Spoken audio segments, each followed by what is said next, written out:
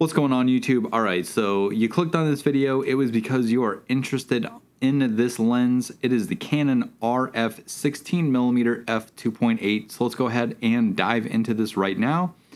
Starting off always with price, we are going with Canon for $299. You can get it on B&H Photo for $299. You can get it at Best Buy, surprisingly, for $279.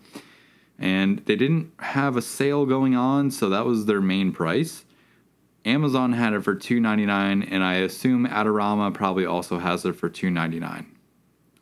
Now, as far as the aperture range on this lens goes, it's from f2.8 all the way up to f22, which is great for anything from astrophotography to real estate photography and street photography. This lens weighs in with the lens caps on at 6.8 ounces, or basically about 193 grams. Without the lens caps, it is 5.7 ounces, or basically about 162 grams. Meaning it's lightweight enough that you won't really notice it while you're doing any sort of street photography or anything else for that matter.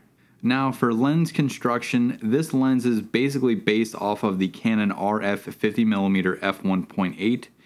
This lens is pretty much identical in every way to the 50, as it basically is just rehoused with a wide-angle f2.8 lens.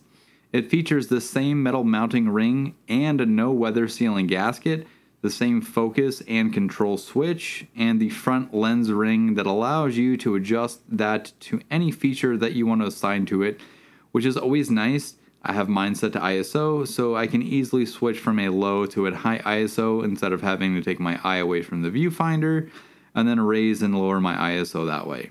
Unfortunately, there is no image stabilization. That goes the same for the RF50. If you're interested in this lens, it's basically the RF50 but with a wide-angle lens stuffed into it at an f2.8. The filter thread on it is 43mm. It also utilizes the same STM motors as the Canon F50 that provides a smooth and quiet continuous autofocus during video recording. And during my testing, I really couldn't get the camera to pick up any of the noise from the motors. It's surprisingly lightweight and compact for an ultra-wide full-frame lens, which I think is pretty nice, especially if you want to do street photography. You don't really have a lot of weight on that lens. There are also 7 circular blades that help deliver beautiful and soft backgrounds. So let's go ahead and jump into the image quality right now. All of these images are shot without lens correction, and any of the lens corrections in Lightroom have been turned off. Now, Canon claims that the minimum focusing distance is 5.11 inches and a maximum magnification of 0.26 times. So, in my testing for my close focusing distance, I was actually able to get around 4 3/4 of an inch.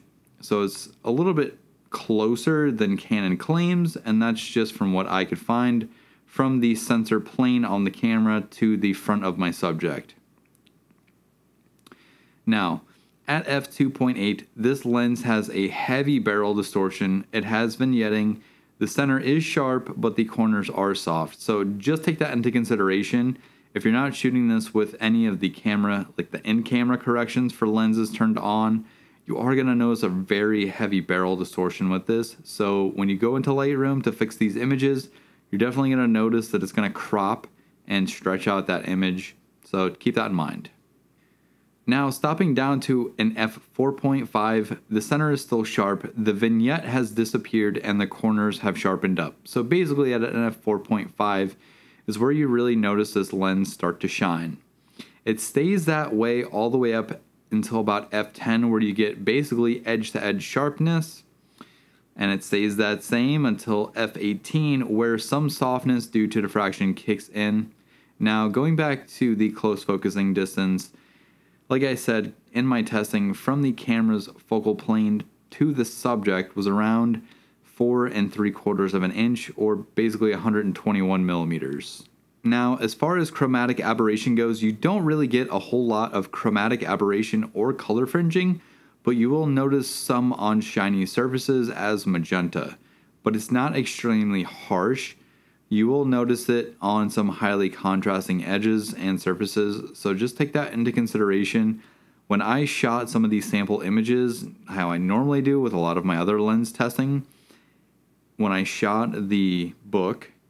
I couldn't really get the lens to shoot any of that green or magenta, but when I shot a shiny surface like the bumper on that car, you could see the magenta in it. So as far as the bokeh goes, the bokeh is nice, and you'll get some noticeably more round bokeh rather than the cat eye type that you would see from other lenses.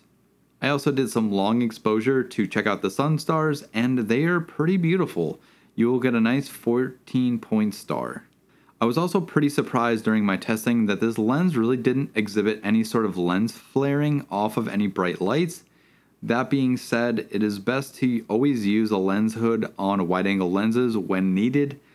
I couldn't get any sort of lens flaring to happen with the lens when I had it, and I mean, I've done it the same way with a bunch of other lenses where I would get the flaring and stuff to come off the lights. I couldn't really get that with this lens, but do keep that in mind. It is a wide-angle lens, so maybe during the daytime, you'll notice those a little bit more. And for my final thoughts. For the price of this lens, it's decent as a budget option for someone who wants a wide-angle lens but doesn't really want to break the bank. It comes with some decent qualities for $300, but honestly, you could probably find a decent secondhand lens that offers the same quality with possible autofocus and image stabilization. This lens is great for astrophotography as a budget real estate lens. Now, I do want to point this out.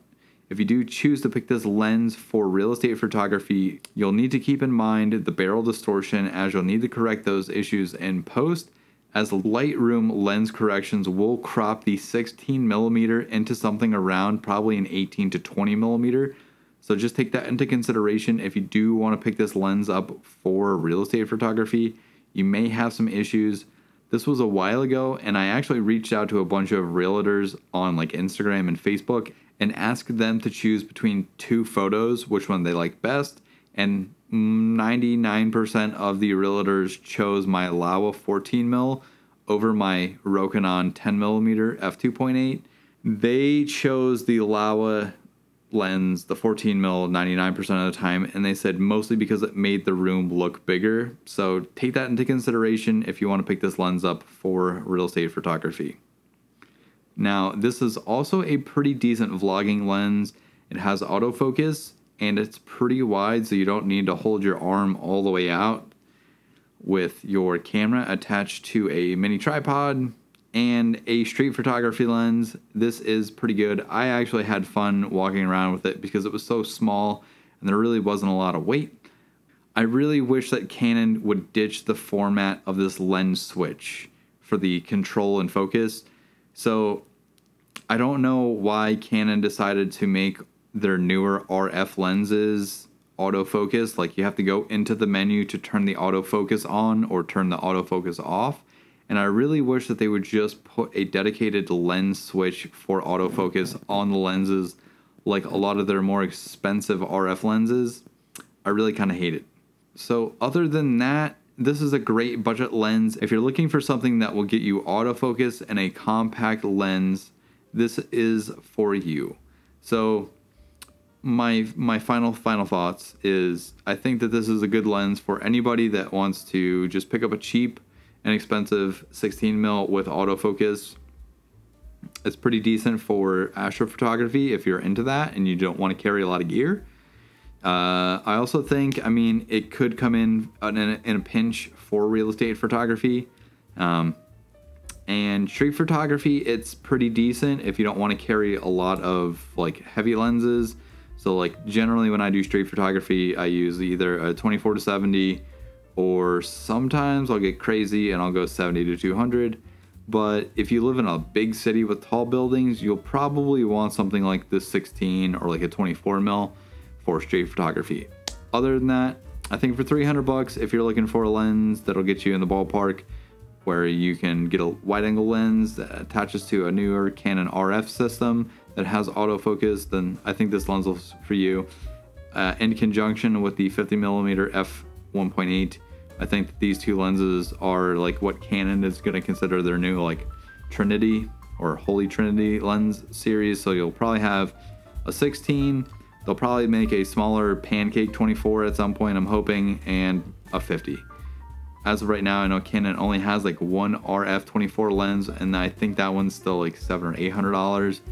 And I don't really think that a lot of people budget minded are looking for something that expensive, but I digress. Anyways, if you guys like this video, go ahead, give it a thumbs up, give it a like. If you didn't like this video, also give it a thumbs up. Hit the like button, hit the subscribe button, hit all the buttons. I'm Jordan, and I'll catch you guys next time. Peace.